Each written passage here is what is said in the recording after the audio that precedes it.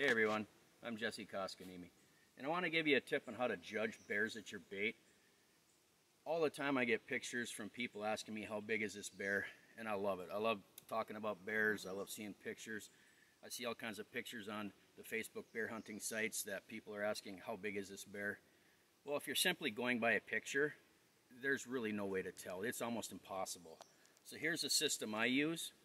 I put either on my barrel or on a tree, I'll put marking tape, and I always set it at 30 and 36 inches.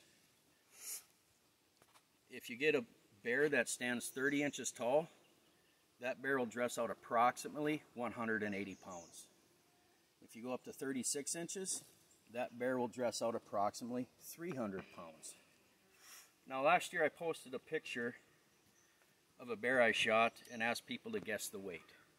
And I had people guess from 200 pounds to 375, 400 pounds, and a few guessed pretty close. Well, that bear was 600 pounds. And there's just no way that you can tell without something to judge it by. And if you're using bear sense like I do, you better set that mark up a little higher. This mark's at 52 inches, and that's the last bear I shot, and he was 600 pounds. The power of bear sense is real.